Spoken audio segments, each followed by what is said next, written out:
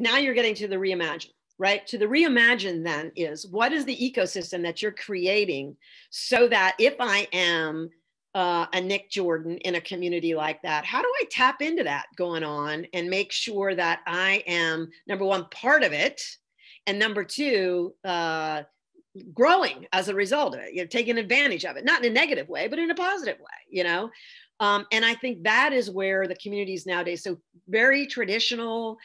ecosystems have been very traditional ecosystems where you move in, you get to know some people, you might join the Chamber of Commerce, you find a banker, you talk to your neighbors about, what school system your kids could go to, and you start to engage in that kind of stuff. It's not an easy path. There's no one path, but there's also no, what I refer to as, there's also no journey map.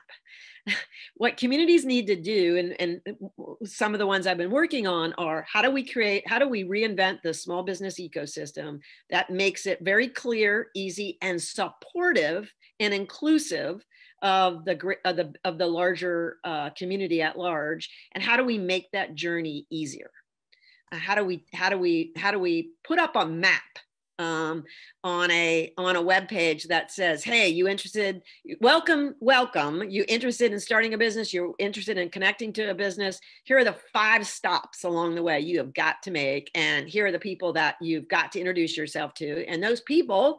have to be willing to be listed, and those people have to be willing to be part of the connection process. And I have communities that are busy trying to figure that out right now.